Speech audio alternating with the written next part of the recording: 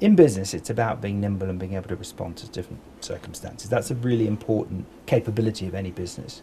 So I think being aware of what's going on, being on top of it, scenario planning, all of those things, and many other businesses do that, but we do a lot of that.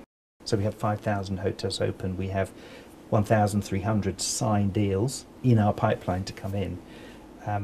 Is making sure they come in at the right quality, and very importantly, being able to recruit people and the right sort of people to deliver the excellent experiences that our guests want. In a way, that's something that we really are focused on, because that's not so easy, particularly in some of the more less developed markets around the world. Mm.